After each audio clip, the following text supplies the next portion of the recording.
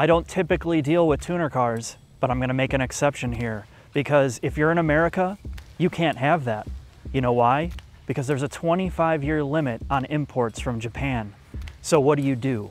Well, you make your own, and that's what we're going to talk about with this 1998 RSTI.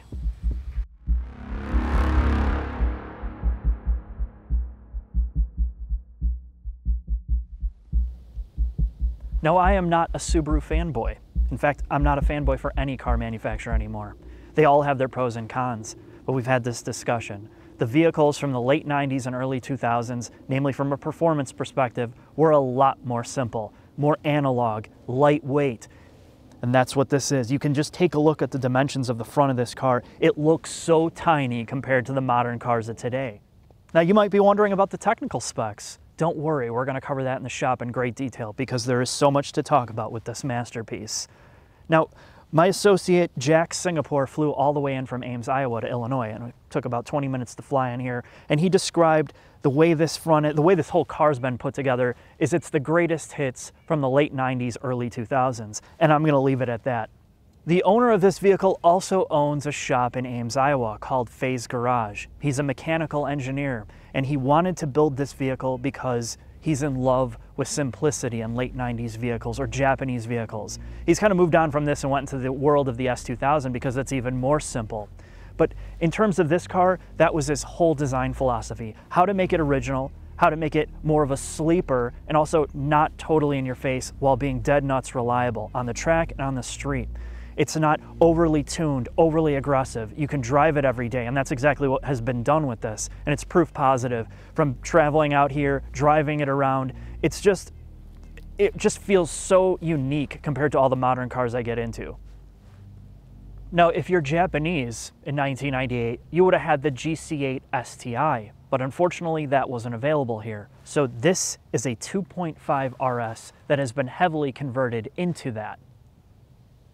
You look at the exterior of the Subaru and you think to yourself, I'm gonna fall asleep. This has gotta be the most boring paint color ever.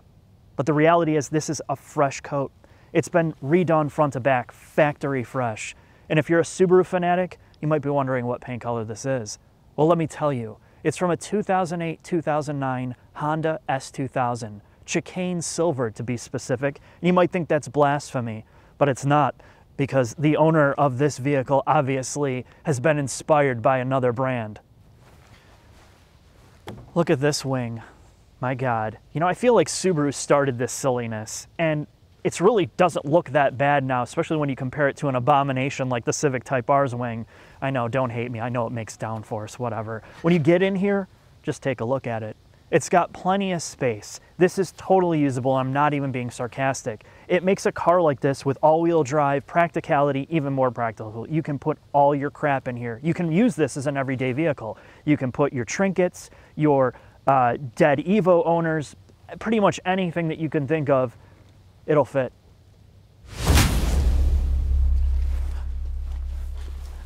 Oh man, I could see myself ripping some Primo cotton in here. First and foremost, you're gonna check out this interior space, and damn, this is why we love the 90s. There is absolutely no horse shit, no fluff, no fake carbon fiber, no shiny bits. But this car's been modified with the Nardi Torino wheel. It feels a lot more sporty, more race inspired. Now, I don't think the wheels my taste because the whole car feels totally factory aside from this, with the exception of these Innovate Motorsports gauges, which are extremely practical. You have a boost gauge, you have an E85 gauge that tells you your fuel quality. So that's another thing we'll get into. You have an oil pressure gauge, and then of course you have an STI gauge swap in here. Now these STI seats, in terms of their age, the design is really good. All fabric. The bolsters are extremely firm, yet givable. Most body types will fit in here, which is really impressive.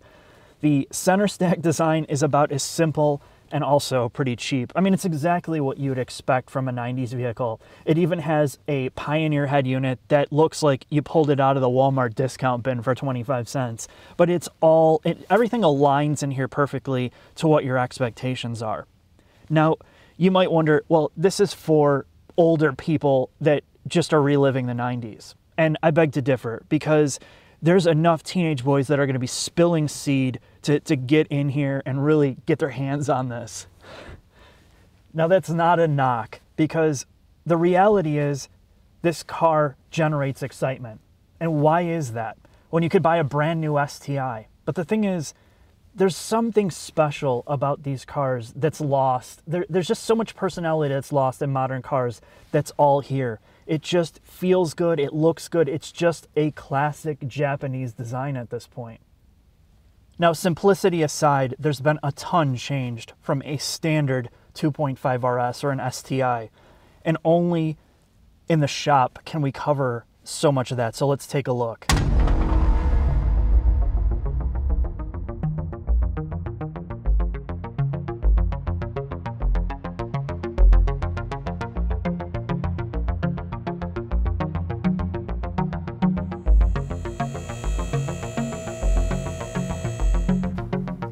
How you doing? Now that we have the Subaru on the Benpack lift, I'd like to introduce a special guest. And no, it's not Turbowski, because he's too busy yet again having breakfast in bed with whoever he's having breakfast in bed with. But I'm going to bring in Jack Singapore. He's an associate of mine. He's been in videos, but never formally introduced. Jack, how are we doing today? Good to see you, Mark. Good to see you. I've come all the way from Ames and brought Mrs. Goose's little boy a very special gift. Oh yeah, what's that? PhaseGarage's very own shop car. It's a GC8 RSTI. Okay. Now, let's get into the nuts and bolts of all this, because there's a ton to cover. Yeah.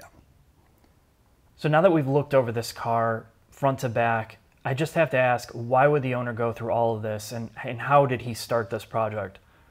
So as you may know, the U.S. market never got a late 90s, early 2000 STI. So this was the owner's attempt, Shane at PhaseGarage's attempt to build one here in the U.S. So this car began life as a 1998 RS Coupe. In fact, it was an automatic RS Coupe. Okay. He then brought it to his shop. He stripped it down to the nuts and bolts, basically bare frame and chassis. Why did he choose the 98 RS? He wanted a, so the U.S. never got the STI, but we did get the body, and that was the RS. Okay, so he picked a low mileage, like really clean chassis to build off of? Yeah, he found the cleanest one he could find in the country. It so happened to be a one-owner one in all places North Dakota that never saw snow. So he then, from there, imported the front half of a JDM Generation 8 STI. Motor and trans and rear and front subframes. Okay, now that we know some of the background of this car, when you look at the front end, this is all Gen 8 STI, Japanese spec. The lower control arms, the subframe, the hubs, the knuckles, the axles, all of that is from a Japanese car into the US market RS. Now, there were some things that Shane did to this car that really surprised me. What is that? So the biggest weakness of this generation of Subaru is chassis rigidity. Okay. So what Shane did is he seam welded this car, as well as filled the body rails, or the frame rails, pardon me, with polyurethane foam. The seam welds essentially add immense rigidity to all the weak points in the car, and the polyurethane foam also acts as a rigidity agent as well as a sound deadening material. Okay. And one of the things that we're going to talk about with 90s cars, while there's a level of simplicity to them, one of the big downfalls is, namely in this generation, Subaru has increased the body structure of this car over the generation of the Impreza and the WRX by probably 400% compared to where it was now versus where it is today, or I'm sorry, where it was yesterday compared to today. And that's one of the reasons why, obviously, he seam welded it. You can't make up for that, and that's the only way you can kind of fix some of the issues with it. Yeah, this was definitely a no expense spare build. Okay. This is not something your typical enthusiast would do. Yeah, this is not something you do in your backyard. Okay. Now, to the untrained eye, you might look at this and think, oh, this just looks like a regular Subaru swap. And there's little details that you pick up on, like the spherical end links for the sway bar in the front. You have white line ball joints at the lower control arm and the tie rod ends. You have Gen 7 STI Brembo brakes in the front and in the rear. There's just things all over here, from the header wrap to the exhaust wrap to the heat rejection material to the alloy-based subframe mounts with polyurethane inserts. There's things here to increase performance, rigidity, and this is what you get in with tuner cars. Kind of once you open the door, the sky's the limit, and a lot of that is here. The other thing you're going to notice about the front of this vehicle is the other aftermarket parts, like the Mishimoto accessories, the silicone hoses for the radiator, the heat rejection wrap, and then this sandwich plate style oil cooler from Mishimoto. Now, with this type of style, there's no thermostat in it. It's always flowing oil to the cooler. So during cold starts, well, you're cooling the oil when you don't need to. So that's something to note. The other thing is trying to run oil cooler lines on a car that wasn't designed for it. And you can see here, these stainless braided lines are butted up right against the header, up against the subframe. So it's one of these things you have to monitor that you typically wouldn't have to monitor with an OEM car, to make sure you're not getting any oil seepage or leakage. And there's some oil seepage here from above and some of the oil filter spots, but it's nothing major, but you would want to keep an eye on these lines. We are in the back, Jack. Sorry to rhyme, but...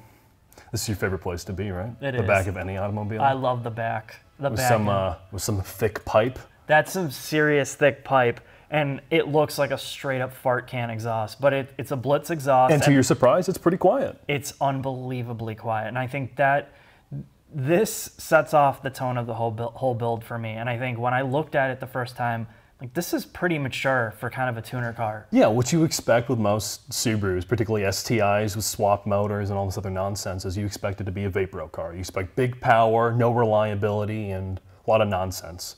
And what Phase did with this car is they wanted something that you could drive to the track, post stellar lap times, and then come home and have little or no issues. You've got no cooling problems, you have no oil pressure issues. It's been thought through. Okay.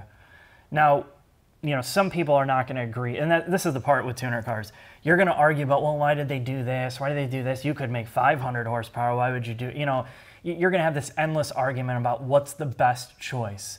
And that's the whole thing about tuner cars, is it's an individual choice. But that's what we talk about all the time, though, is what's important to you, right? Right. You and I hope most people, the most important thing is, okay, yeah, you post a great lap time, you have a good day, but you've got to go home and you don't have to worry about your car's broken or all that other you don't nonsense. have to fix a ton of shit. And I think that gets more to be more of an issue with people as they get older. You don't have as much time to dick around. Maybe you do, but most of us don't have time to sit here, oh God, now I got to fix this every time I get done beating on it.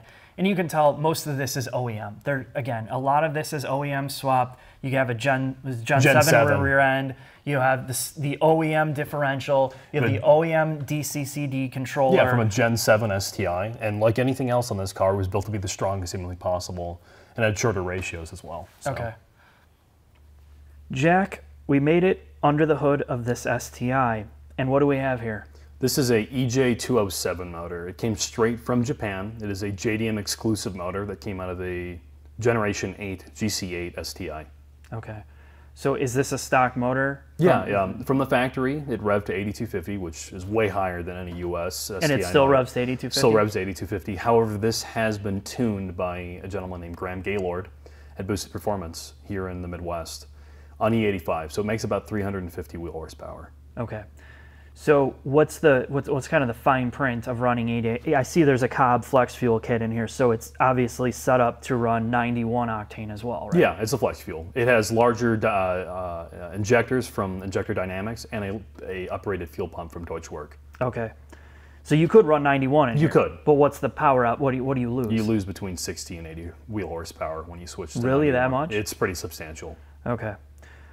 So there are some negative side effects of running E85, and there's certain parts of the U.S. where you're stuck from a tuning perspective running E85 because gas quality, like in California and Arizona, are pitiful. It's dreadful. The 91's like 80 or 89 In Iowa, it's the or 90. same way. Tuners will tell you Iowa's 91 is more like 87 in the rest of the country. So that makes sense why you would run it here to get the extra power. There's added knock resistance to it, and cooling benefits as well. E85 does burn cooler.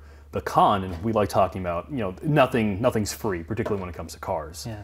Gas mileage. Gas mileage, and you have to change your oil more often. Okay. And the gas mileage is significantly worse. It's like your fuel economy goes down into the teens. So while it's great for performance, that's like that we talked about this in the early 2000s, how ethanol was like supposed to be this savior, but it's really very wasteful because your fuel economy goes in the toilet. If you want to make peak power, you got to run E85. If you want to be safer on the track, you should run E85. But from a daily driving perspective, there'd be nothing wrong running this thing on 91 or 93. Okay, well that's cool that it's an option. Other than that, there's just a host of little changes here. You have a Mishimoto catch can, which there doesn't seem to be much in it, but it's not baffled, so who knows. You have Perrin silicone hoses, Mishimoto silicone hoses, more heat rejection. You have a strut tower bar. You have your adjustable dampers and camber plates. You have a Koyo radiator, and you can see your oil cooler lines running in the engine bay. But other than that, is there anything else done? No, we tried to make this as close to a JDM STI as possible. And hopefully, I mean, as we've discovered on the track, all the reliability of a OEM car. Okay. Well, let's take this on the road and see how it drives and see if there's any weirdness. It's still a tuner car to me, so if it drives good, we'll find out.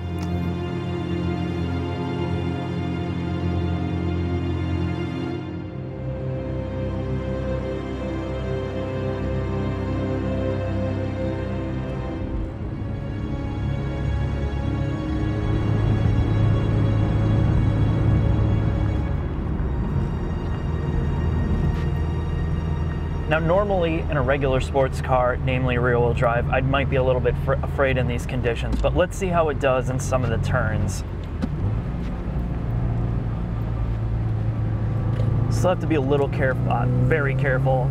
I'm on summer tires and extreme cold. Yeah, this thing is it's crazy. For, you know, you're expecting to lose grip. And you do, but the all-wheel drive system is incredible at keeping the power down. And it's like, I guess I'm so scared of the rear end breaking loose, but it never does. And I think that's the biggest thing about this car is it always puts its power down in all the conditions. And that's why you buy a Subaru.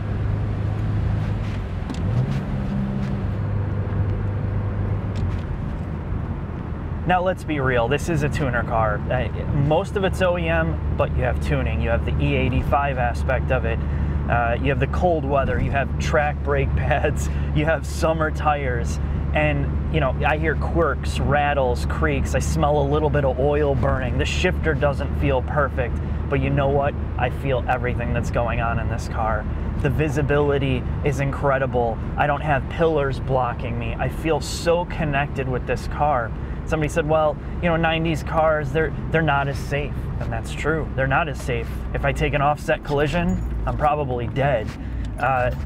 You know, the chassis rigidity isn't what it is on a modern Subaru or a modern sports car. And that's very true as well.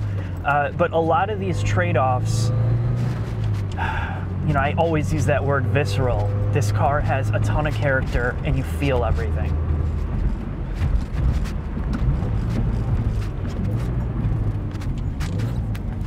So we're gonna take this, see what the straight line acceleration is. Now I'm in the wet, it's 34 degrees out and I'm on summer tires. But this should be a really good example of how this car gets off the line. Now it does have launch control, which I'm not gonna use because it's insane. But let's take a look from a normal street start.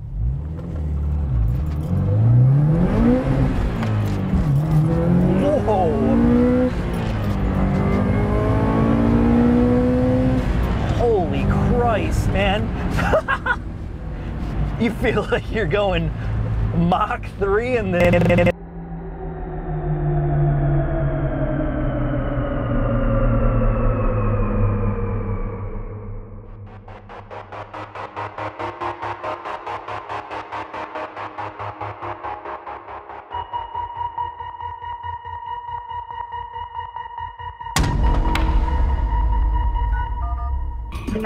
Where's your emergency? Yeah.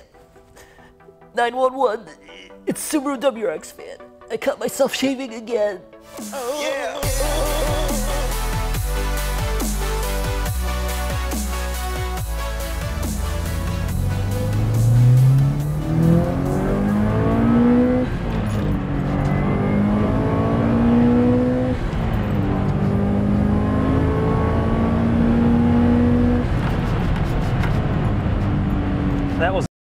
70 kilometers an hour. I don't even want to do the math, but in this car, with how much road noise there is, with how visceral it is, it feels like you're going about 300 miles an hour.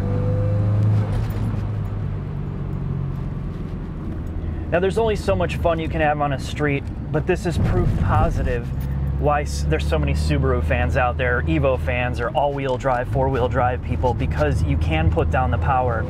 I couldn't even drive 1/10 that speed in a rear-wheel drive car with summer tires on it, and in this vehicle, it is zero issue. Now there's some weirdness with the DCCD system. If I put the bias towards the front, it doesn't seem to like it. I always have to kind of keep it towards the rear, and then there's no issue with it at all. But overall, you know, I think if you're looking at this from a daily driving perspective, I don't know that I would do it. It's kind of like vintage, but you could if you wanted to.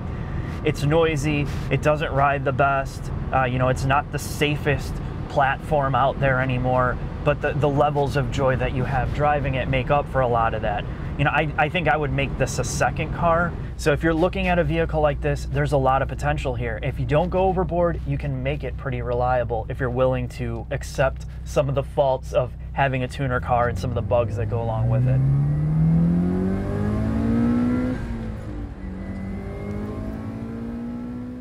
Final thoughts on the Subaru RSTI, or whatever you want to call it. After spending some time with this car, I thought, it's so apparent how much has changed in the past 20 years in the performance car market. If you want a high revving motor, you pretty much have to go to a car like the Mustang Shelby GT350, a Porsche GT3, or a Ferrari 488. I mean, that's really the only thing like the way that this Subaru is tuned. Now you could go back with the RX-8 or the S2000, but really in the modern age, that's gone. And that's one of the best parts about this RSTI. And I think the other part is it's tuned really well, assuming you're running E85 or, I'm sorry, E50, which is what was in the car. It's just unbelievable how much fun you can have with it. Now, a lot of the pros and cons are still there from a Subaru platform, namely one that's 20 years old. You know, they did a lot of work on the chassis with the seam welding, and it doesn't feel like a total rubber band like the original car did, but it still just doesn't have that level of solidity. The steering is not there in terms of directness like modern cars are. Braking is, you know, kind of hit or miss, but the best thing about it is the all-wheel drive system. It is amazing how much it is able to put down its power. Not only that, to transfer the power to the rear, to still have a rear bias to it. It's so much fun to operate. Now, from a tuner car perspective, this is a tuner car. We never had this vehicle in the US. And, you know, you still have some of the niggles and wiggles you have to deal with a tuner car. You know, there's some oil leaking. The transmission feel isn't really all that great and probably could use some adjustment. And I personally wouldn't keep the dampers that are on that car. I would get rid of those flex dampers and go to something else that was better on the street and a little bit more control without just feeling like it was always at the end of its stroke. So that's something to look at. But overall, this car was just, it shows you how good cars were in the late 90s. It really does. It's almost transcendent. They were so ahead of their time with the regulations, with all the crap that we have in modern cars. It's almost set us backwards. You can't get into a car that feels this raw anymore. Your turbocharged cars run out of steam at, you know, near the red line. You don't typically see a car that revs over 7,000 RPMs anymore in the affordable price bracket. And that's what makes this Subaru what it is. And if you're looking to buy this or you want to know more about this vehicle, just contact PhaseGarage. I'm going to put their contact information here. Ask them questions, call them, and if you want to buy it, I'm sure it's for sale. So with that said, hope you enjoyed this. See you next time.